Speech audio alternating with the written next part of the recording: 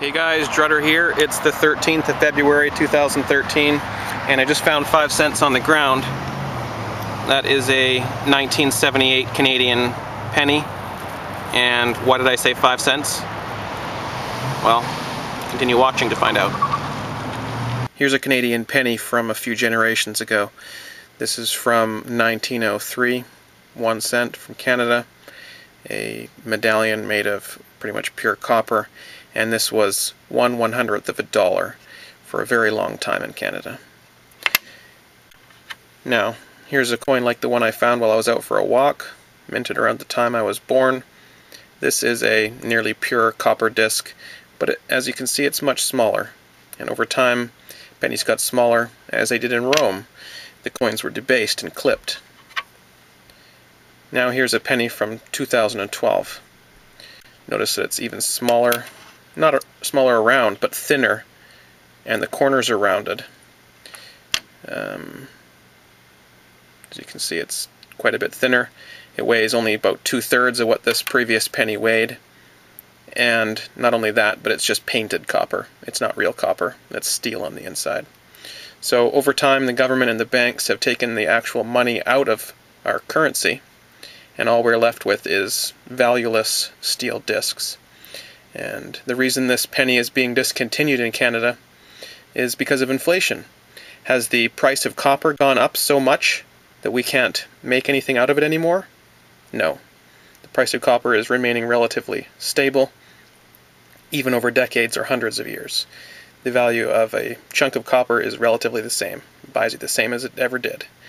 So the reason this penny is being discontinued is not because the copper is too expensive, but because the face value of this coin, which is 1 cent, has been eroded to the point where it's not worth anything anymore. You could make this out of nothing, and a penny is still not worth anything. So to demonstrate that, I'm going to do what the Royal Canadian Mint and the Bank of Canada are doing with pennies. And I'm going to kill this penny.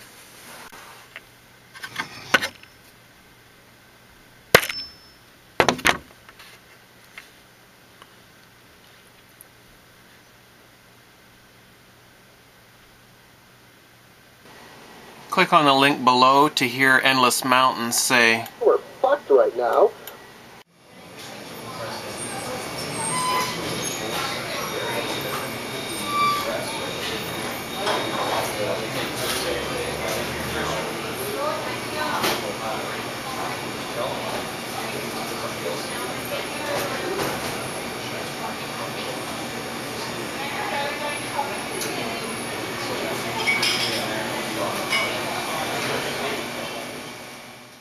When I was out earlier, I stopped by the post office to mail off some seeds. By the way, if you haven't seen my previous video on tomato seeds and you're interested in tomato seeds, please check that out. If you're not, then it's one you can completely skip because that's all it's about is tomato seeds. But I mailed out quite a few tomato seeds to subscribers and friends of mine today. And while I was at the post office, I picked up this notice from the Government of Canada. Thank you very much, Government of Canada. Important notice. Did you know it costs 1.6 cents to make a single penny? And I've heard that up to as much as 2 cents before as well. This is one reason why the Government of Canada is phasing out the penny. They don't mention anything about inflation there, but why would they? They claim that there's zero inflation in Canada over the past 5 years, and anyone who buys anything knows that that's not true. The value of our currency is debasing very rapidly. The loss of the penny in Canada is a sign of inflation, and it will be a cause of further inflation as our currency becomes devalued to the point where it has absolutely no intrinsic value, and it buys less and less and less over time. But anyhow, goes on to say, the Government of Canada will stop distributing pennies, and that is absolutely true. I'll insert a clip that I took while I was at the bank. To buy them, you mean? Well, just, yeah, like we would have before they were discontinued. No, there's no way we're not giving pennies out after February 4th. Yeah, you can't buy them anymore. I don't know if any banks are still giving them out. I know rural banks are. Yeah, like after February 4th, we're not giving any out. Unfortunately, we can't even order them anymore. There's just no more. Yeah, there's just no way we can get them to the store. As you heard, there's absolutely no pennies available at banks. Now I've tried multiple stores as well, asking if I can get pennies off them, and I can't get pennies. I can't receive pennies in my change. I can no longer get pennies from the bank. Where else can you get pennies? Does anyone know? That's it.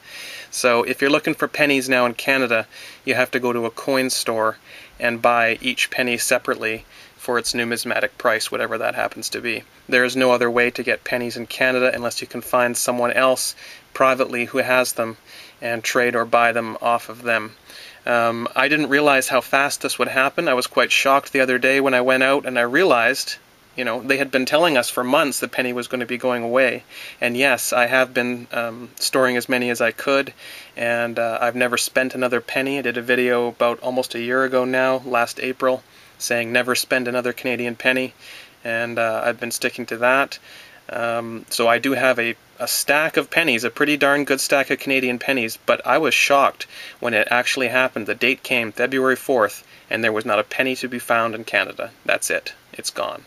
So if you're in a country that still has any kind of monetary metal in your currency, and it hasn't been taken away yet, this is a lesson for you. It'll be taken away, and it'll happen very quickly.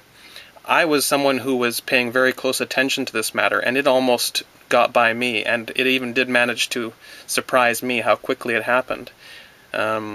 It's gone. There are no more pennies for Canadians. We can't get them. We can't get a single one. So, you know, while I was out for my walk, I found a penny, and I said, that is a 5-cent penny. Why did I say it was a 5-cent penny? Well, I'll show you why I said that. I did a video recently on calculating melt value of any particular piece of metal. If you want to go and look at that, I'll link to it down below. But the melt value could be referred to as V sub m. That's melt value. And how can we use this in a greater understanding of value? Well, the junk value of any coin, which I can call Vj, equals Vm, that's the melt value, plus the value added to that metal by its premium.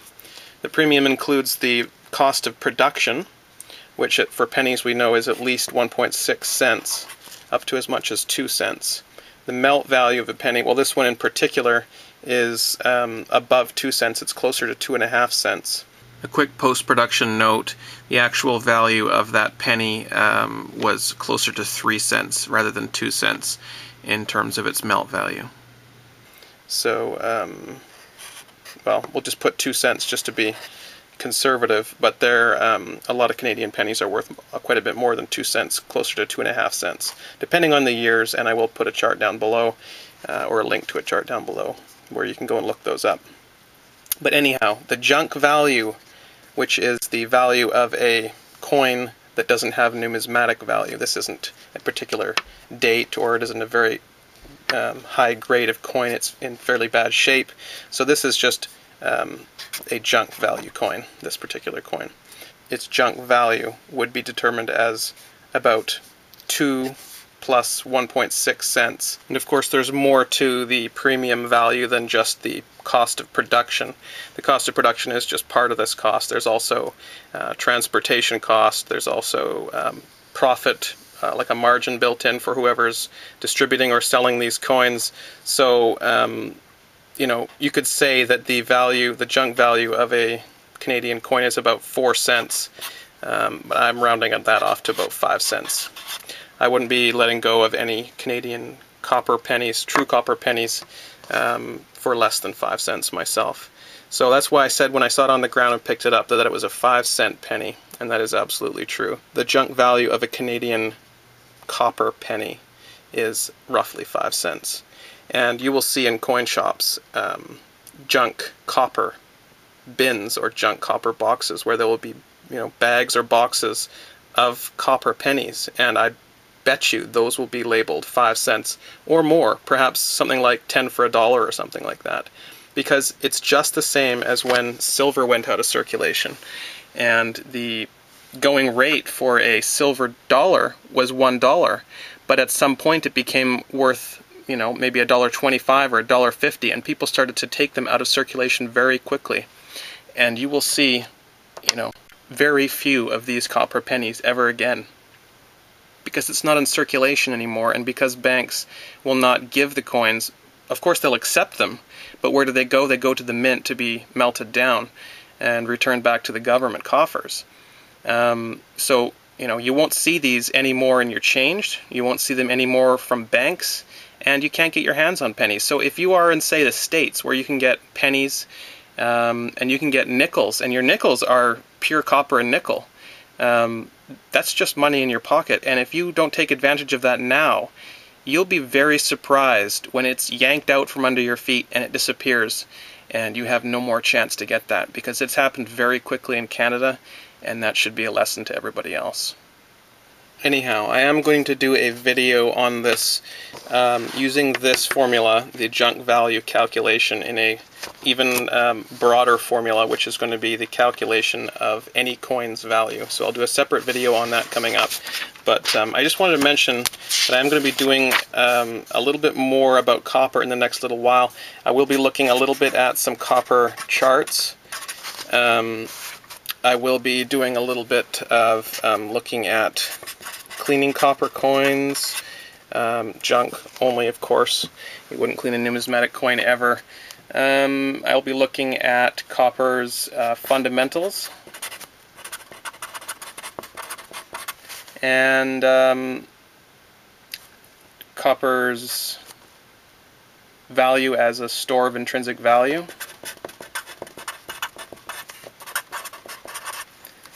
And a lot more than that. So I'm going to leave it there for today, but I'm going to throw out a few copper,